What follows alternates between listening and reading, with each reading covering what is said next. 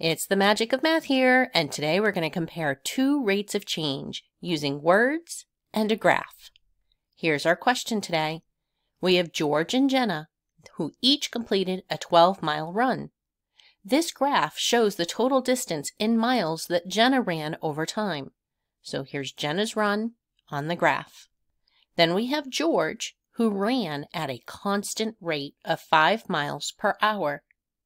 Now we're asked, in the first hour of their run, how many more miles did Jenna run than George ran?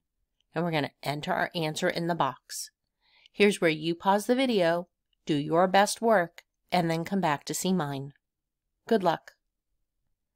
Welcome back.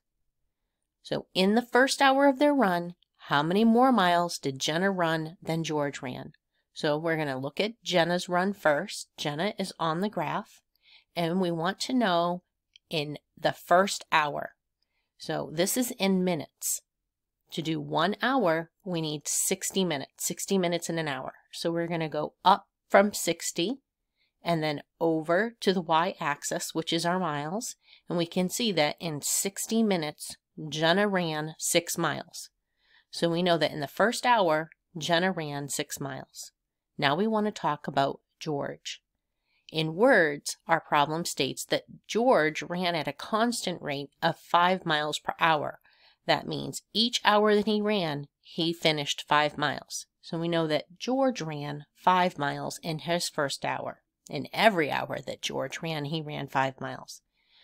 Now we're looking at the question, which says how many more miles did Jenna run in that first hour?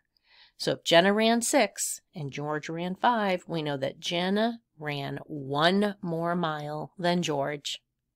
And there you have it. That is how we compare two rates of change using words and a graph. And that's the magic of math, where we master math one video at a time. Thanks for joining me today, and I hope you'll come back soon.